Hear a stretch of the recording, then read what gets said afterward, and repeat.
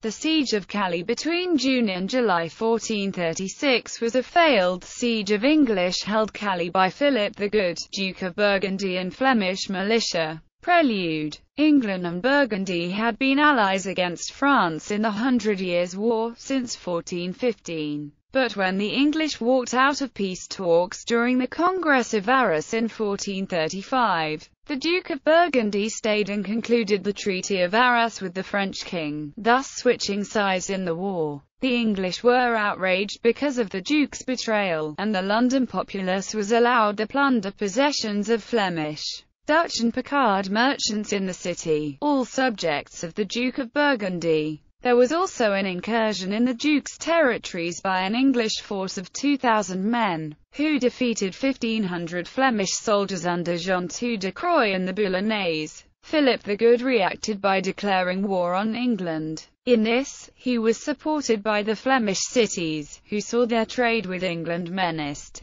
The siege. The obvious target of the Duke was Calais. He first conquered some smaller English strongholds, like Hoy Castle, where he hanged part of the garrison, Sangatte and Ballinghem. In June he started the siege of Calais, supported by large numbers of Flemish and Picard militia. The Flemish cities in fact saw a chance to deal with the Calais staple. In total, the Duke had some 30,000 men at his disposal. He also sent a force under Jean de Croix to besiege Guinness. The militia had been very eager to take Calais quickly, but when after a few weeks it became apparent that the city, under command of Edmund Beaufort, 2nd Duke of Somerset, was well defended and provisioned, the enthusiasm quickly decreased. When a fleet under Admiral John of Horn failed to block the harbour of Calais by sinking 5 to 6 ships laden with stone, the Flemish army started to disintegrate.